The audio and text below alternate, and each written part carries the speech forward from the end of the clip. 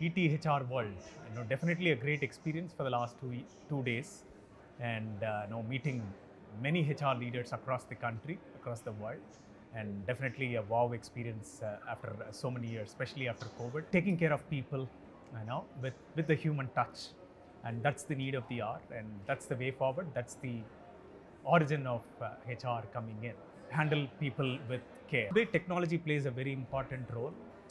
It's more about how we take technology to the next level, with the help of people, and collaborate and see how technology can help in our regular routine.